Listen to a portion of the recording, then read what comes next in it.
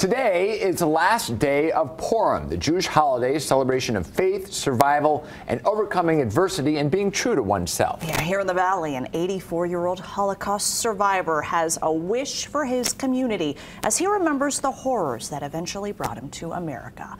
Fox 5's Regina Ahn spoke to that man and has more on his story.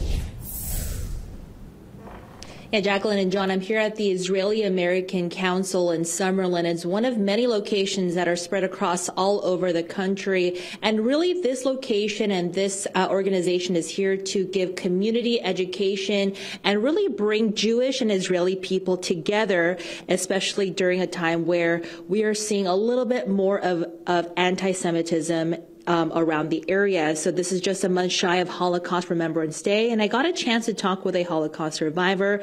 Joseph Shalev is a Holocaust survivor from Lithuania. His family was able to hide for 5 years in the sewer system there to escape the Nazis. He explains that the importance of education and understanding the past is the only way racism of any kind will be erased. According to the IAC here, a nonprofit organization, they offer resources to Jewish and Israeli people.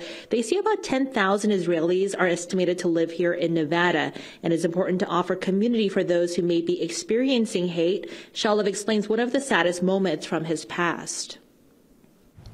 After we were saved at that time by the Russians, that they came to Vilnius and kicked the Nazis out, the thing that was really painful is that the Polish guy who really saved our lives, and in a way he could have been killed himself because of saving us, begged us not to tell anybody on his friends that he saved us, because that would be very bad toward him that he saved Jewish people.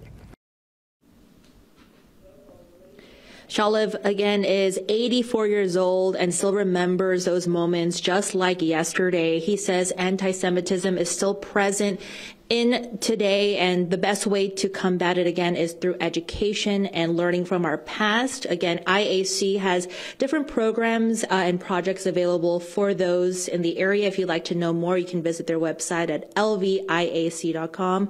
For now, live here in Summerlin, I'm Regina Ahn, Fox 5 News, local Las Vegas. Certainly remembering our past is making sure we never repeat it again. Thank you so much, Regina.